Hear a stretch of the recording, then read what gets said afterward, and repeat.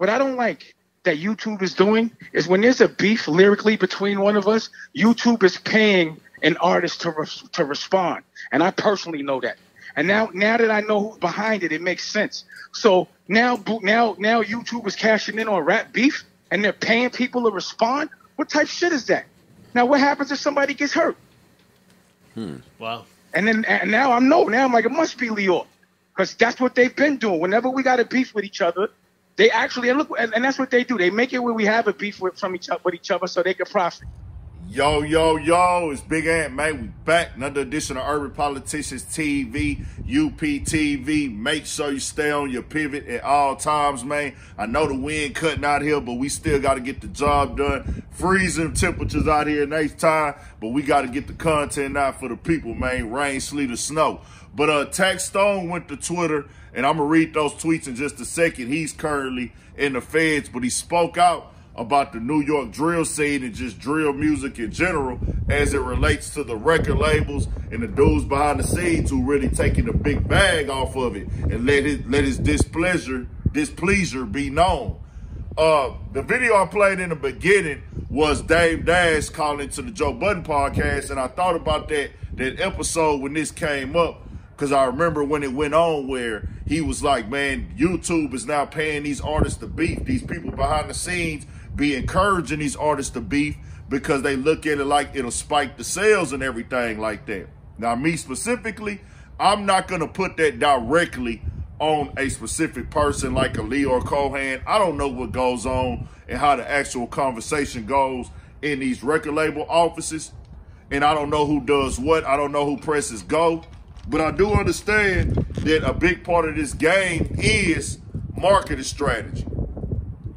So I do feel that these record labels capitalize off of beef. Now, some of these rappers, they are coming into the game with beef that already go on the streets in their neighborhoods, especially in this generation now when they dissing the dead ops. So they dissing the block they into it with, and they talking to their ops in music.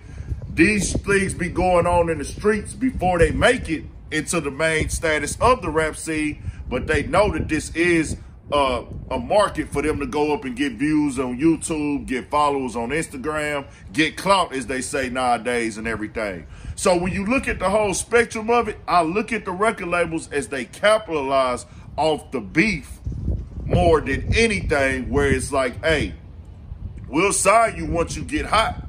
Get hot, build you a buzz, get your millions of views up, get your clout, get your following up, and then we'll actually throw gasoline on that so you can get on your music and diss ops and everything all you want to. Some of the labels possibly do go tell the artist, hey man, we want to chill out on the dissing of the dead a little bit, or we want to calm it down. Some is like, hey, we don't give a fuck. Put that shit out. It's going to sell.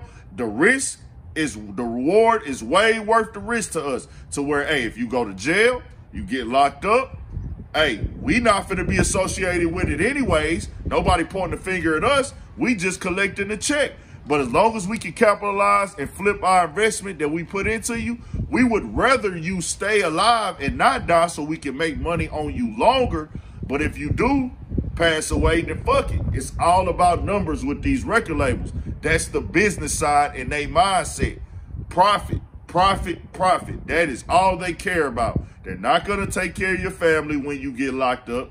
They're not going to be holding you down when you go to jail, when you get convicted of these crimes, or none of that shit. It just is what it is. So what Tax Stone put, more people dying from drill rap than getting rich. The only people ain't dying from it tend to be Caucasian and working corner offices promoting dead people.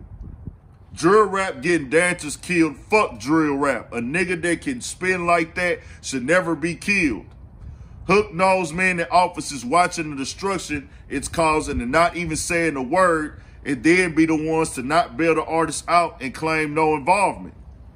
Wake up, young niggas. Stop sucking these white man penises for aftermarket diamonds and 2-year-old Bentley trucks. Now, he's basically saying, stop looking at these dudes as the savior, sacrificing your life, putting everything on the line, and all you getting is a record deal at the end of the day when it's materialistic things. But that's easy to say from a grown man perspective as opposed to 16, 17, 18, 19, 20-year-old, when this is what they see that gets on, this is who they see getting the deals, this is who they see getting the most views, the niggas that's doing the dissing and got the controversy. This who get posted on the blogs, so it's like a cycle now.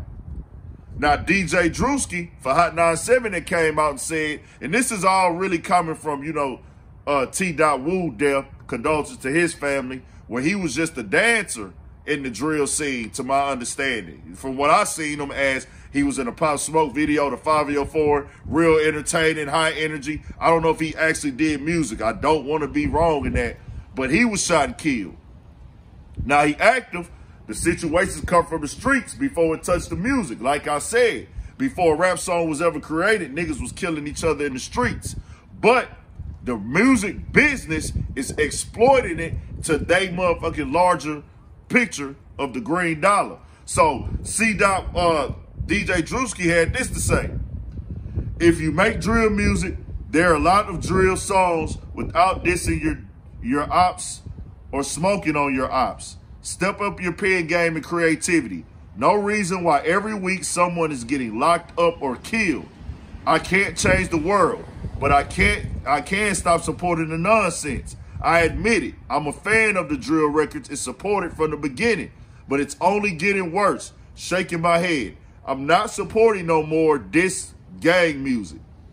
If you're dissing each other in the songs, don't even send it to me. I don't care if the artist sends it, the label sends it, your big homie sends it. I will not support or play any more diss gang records on the radio. We are losing too many young men and women in the streets. So this is the thing where people are going to say, well, that's not going to change nothing. I seen the responses when he posted this up and it hit the blogs and stuff. True. But what he's saying is he's taking accountability, fam. I'm not going to tell nobody who has a voice and has a platform where he's pushing it. This is what you call the exploitation of it. Where I know this is doing harm. I know this is causing harm. I know there's no good that comes from this. Yeah, we gonna bob our heads. We gonna turn up. They gonna do it in the streets anyways. But he personally feeling like, man, I'm playing these records knowing that these kids is out here dying. What Tech Stone is saying, these niggas is getting all this money off these niggas knowing these kids is dying. And you not even gonna see their face though. They just gonna get rich off of it. Crazy thing to say. But like I say, man, this the game we in.